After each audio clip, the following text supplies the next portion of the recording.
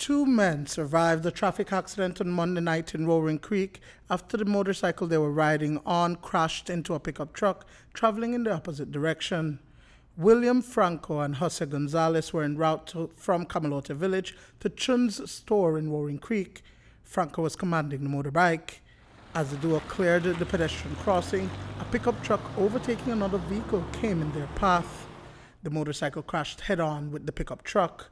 The impact flung the men to the pavement. Jose Gonzalez, who rode on the back of the bike, received injuries to his left leg, a cut to his head, and abrasions to several parts of his body.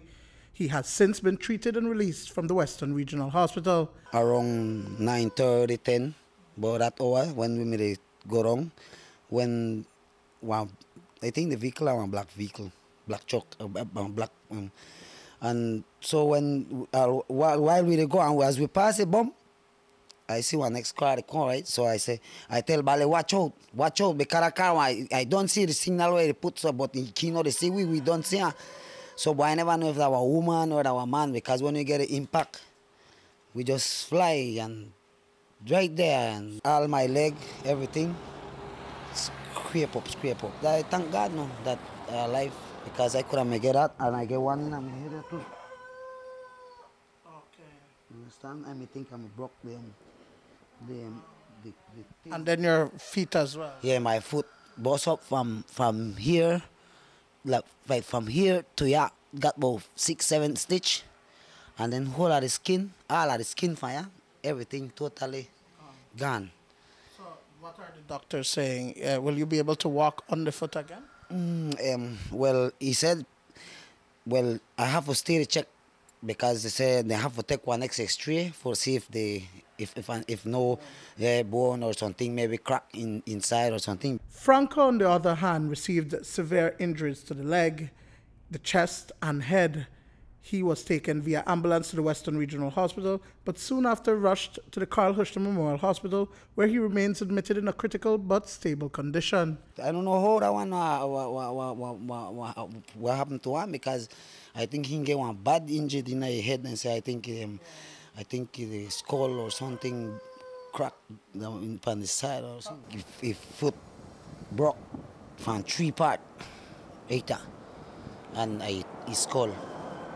So I don't really know if he will live or whatever, you understand? Quick, that I shop by Mr. Chun me going, you understand? So we never me going far. Right that the Chun me going, because there we me going go buy some. He may collect some money from one man when me wanted to, so but we couldn't reach there. You understand? Who took you guys to the hospital? The ambulance, yeah.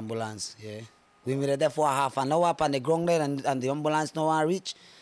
And like a lot of people from get crowded and tell you no pick up them people, no carry them people to the hospital. They tell the police never want to do it, because they said don't call the ambulance. Half an hour we were there on the ground. You think that play that? No man, therefore they move more faster. That's why people dead sometimes in an accident, because they don't move fast. The men didn't wear any protective gear while traveling on the motorcycle. Gonzalez says that the accident could have been worse, but at this time he's unable to work and needs assistance. Yes, another one. From Yana, got two recon, right? So when we go, we don't cross the bump. So you know the bump always, you slow down. But I look like, you know why, like in the run race or something? Because how we are get up impact right so.